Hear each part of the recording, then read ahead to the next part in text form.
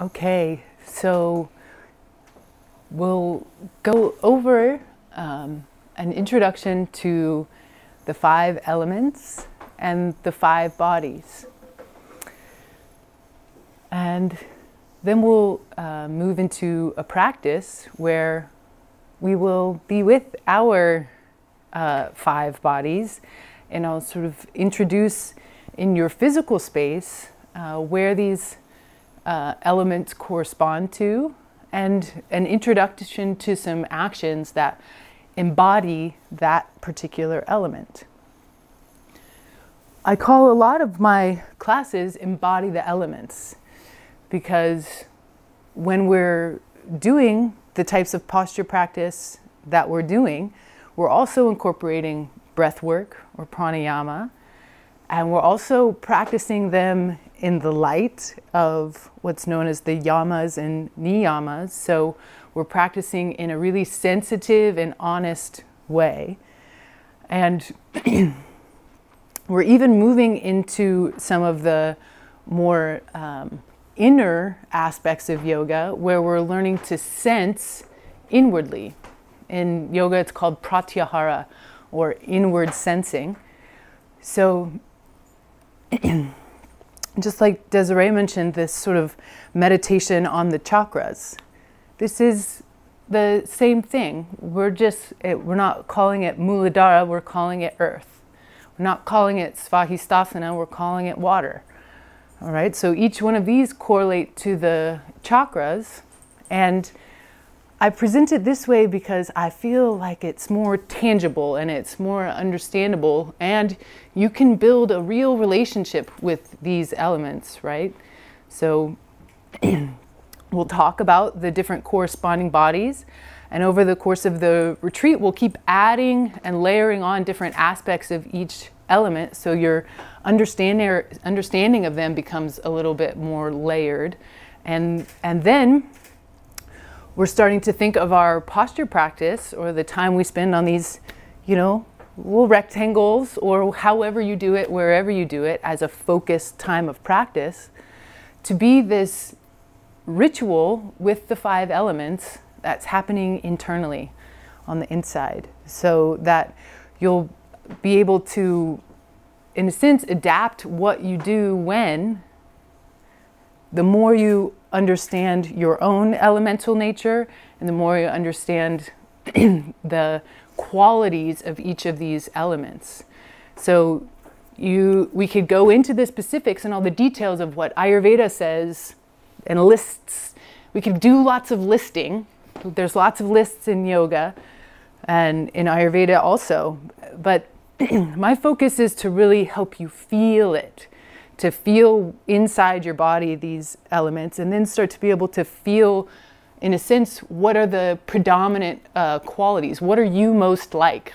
So your earth body, we'll start there at the foundation, is your actual physical body. So your share of earth, you're made up of the same stuff as the earth, and we all go back to the earth. So it's easy to see how the physical could be the earth body.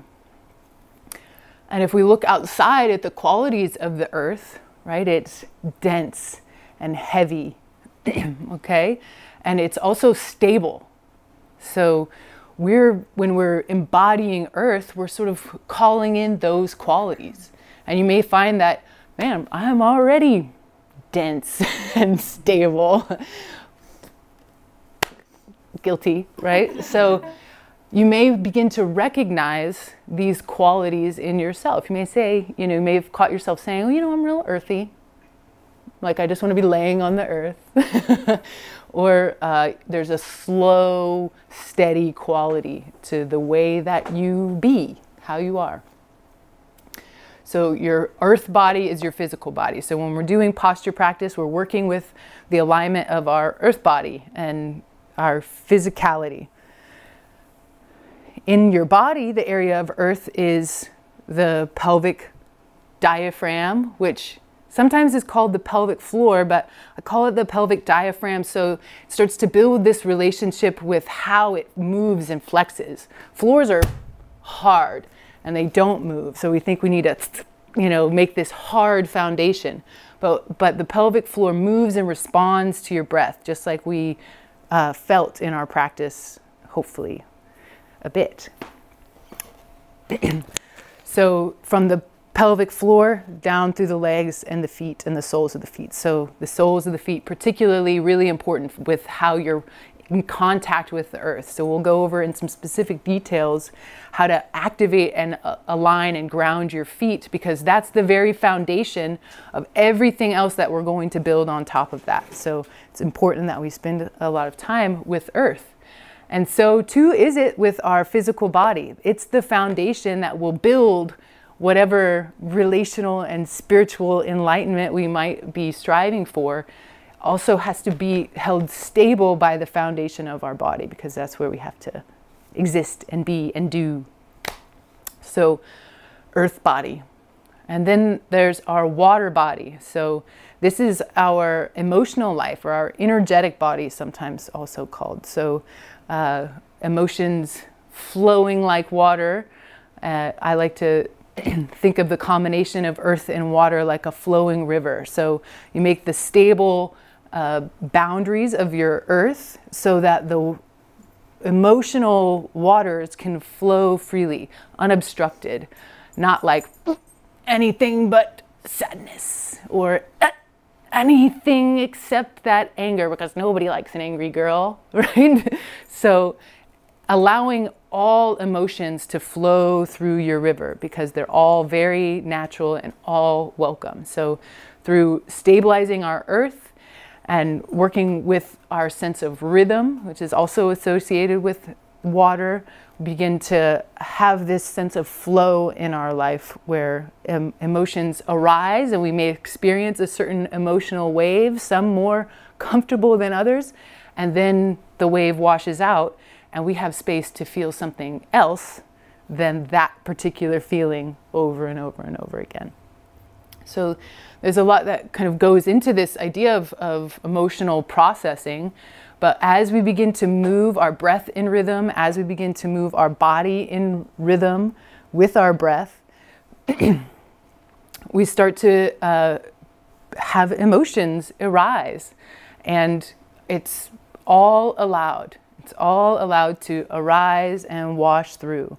And this is what allows for us to process, what happened this morning, and also what happened when we were 5, and also how this is, similar to that one time when I was 24, and all the things that arise in our emotional bodies. So all of those things which we are unwilling to feel dam up our water body, our river that we want to flow smoothly. So both in our physical body, we're hoping to remove obstructions so that we can begin to feel and move in a way that feels easeful, like a river just doing its thing, flowing.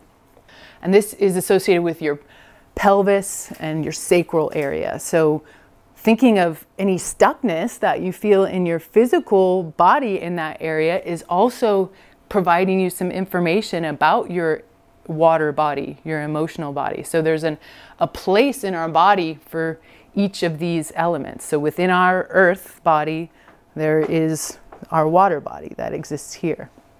And so alignment of the pelvis and the pelvic bowl is really important for balancing your emotional life. So when we balance and stabilize in the pelvis and also have mobility and freedom of movement at the hip joints, and all of that comes together, then we're kind of flowing more smoothly. So that's how we can begin to think about working with our water body within our physical posture practices. Is how can we free up the pelvis and support the sacrum to hold stable and not shift around. So it can be helpful to even learn a little bit about the anatomy, but we'll be doing that in a unique way where you're learning about your anatomy through feeling your anatomy, not through some externalized visual of a skeleton, but through what it feels like in your body in this area. The fire body is next, and that's your mental body. So it's associated with the area of the abdomen, And when we're doing our posture practices, we're working to create a containment through the abdomen so that we're starting to build this inner heat. So you could think of working with the fire element very much like working with the fire element externally. So if you're going to build a fire, you have to have a stable earth to put it on. And you want it to be just the right amount of not too dry and not too wet to stabilize the fire. And then you build however you're going to, whatever you're going to burn, let's say papers and sticks and logs. And you arrange that with the right amount of space so that air can get in. So working with both the area above and below that fire to make sure it has all of the qualities present for that fire to spark and then thrive. And so too it is with our abdomen. So if you say have a tendency when you're feeling a particular something to be like, I know what's going to solve this. Donuts and milk, maybe a breakfast sandwich. And you're, trying to put down and dampen that fire. That's a tendency that I have. I feel an intense feeling, maybe anger, maybe starting to notice a theme here, offering myself in that way.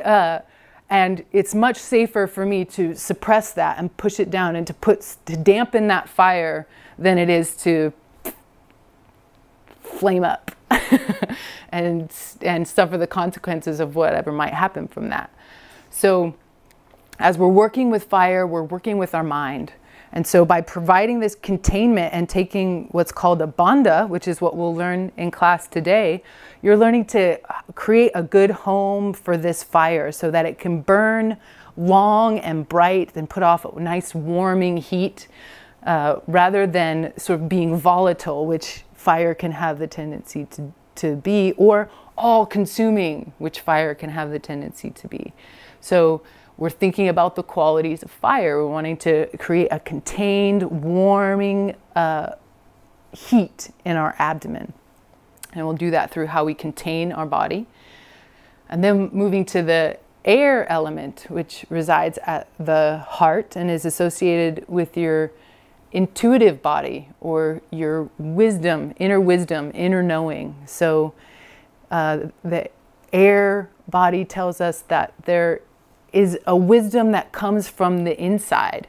And when we close down on that wisdom and don't experience what we know here at our heart, we begin to collapse in other areas in our physical body as well. So for the air element to thrive, we want to broaden and lengthen through the chest and expand and take up the space that is, rightfully ours to exist in, and assert what we know, even if it's only because we know it. And so connecting to your chest and your heart and all of this area helps connect you to your inner wisdom and your intuitive body. And then finally the space element at the throat and your relational body. So you can think of the alignment that happens in the neck and the throat, part of the work that we'll do for bandha, to be a support for creating proper space between the vertebra of your spine. So let's say maybe there's a tendency to always be forward and in the future and TCBing, we'll call it, and this future orientation. You can see that start to develop in the way that the head and neck is postured.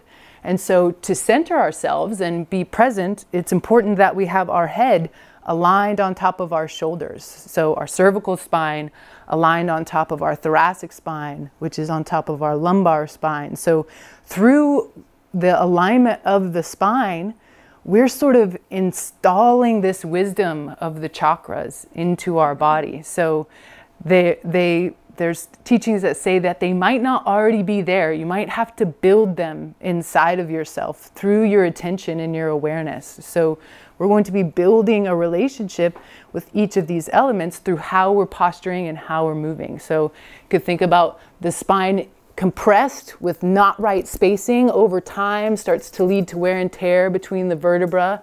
And so too with relationship. Not proper spacing starts to create too much friction in certain areas, and then injury. Sometimes irreversible injury happens. So by holding right relationship with our own self in our own spine, we become much more able to recognize and be in right relationship than with other nervous systems and other creatures and beings that have, their own experiences. So through aligning our spine and building relationships with these elements, we're aligning and coming into contact with all of these different aspects of what it means to be a human.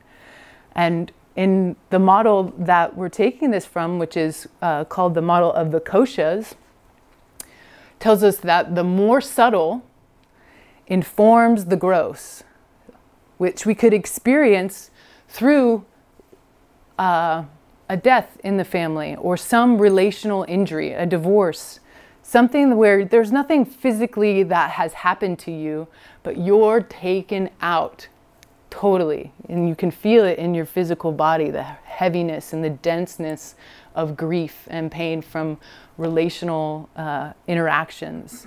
So through coming into conscious relationship with each of the elements, you can start to think of which areas of your life, which of your bodies could use additional attention.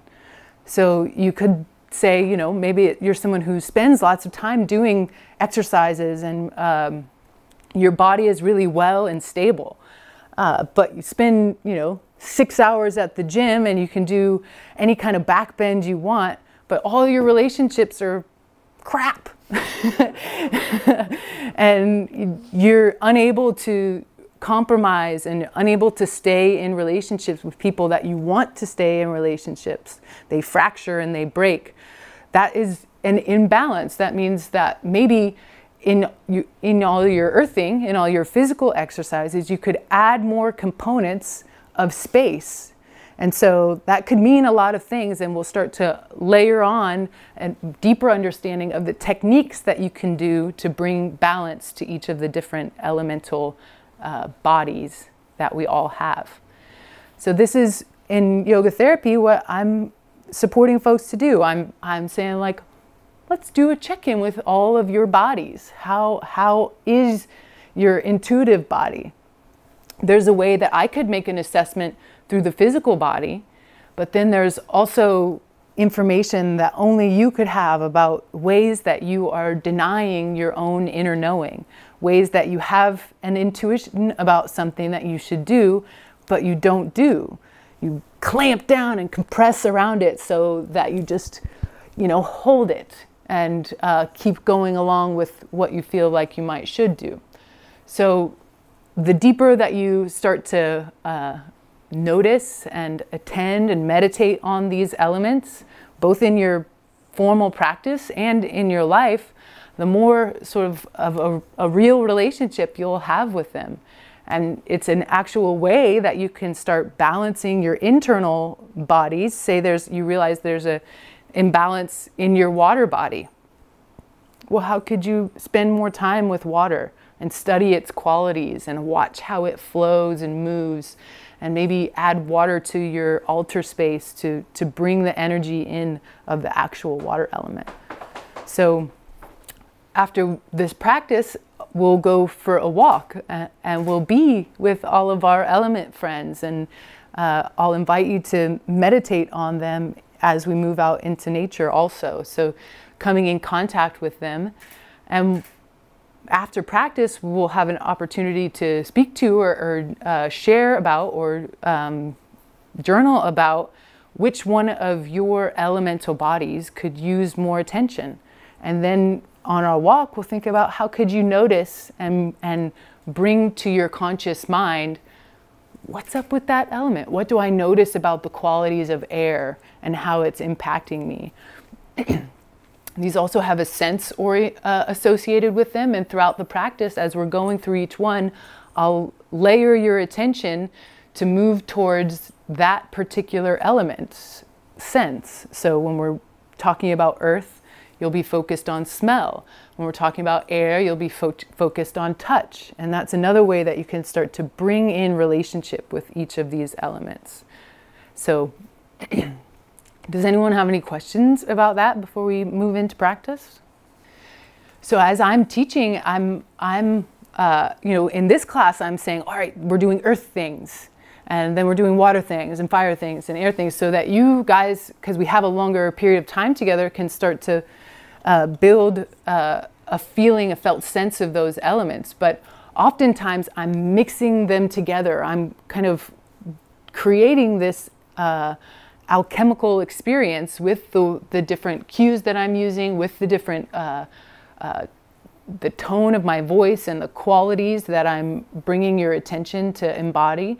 So that's how this physical practice can become this ritual relationship with the 5 elements. So we often think of, at least I did, and many of the rituals that I did when I first started getting into ritual and ceremony and those sorts of things were, very particular sequences of events, say for a fire offering, where we give these very specific ingredients in this very specific way, with these very specific mantras, with this very specific mudra, and everything is given very close attention. And in a similar way, we're building that type of fire relationship with your internal fire. So we're creating all these very specific conditions so that the fire can thrive and burn bright and process and digest all of the food and life experience that we eat on a daily basis. So let's stop talking and do.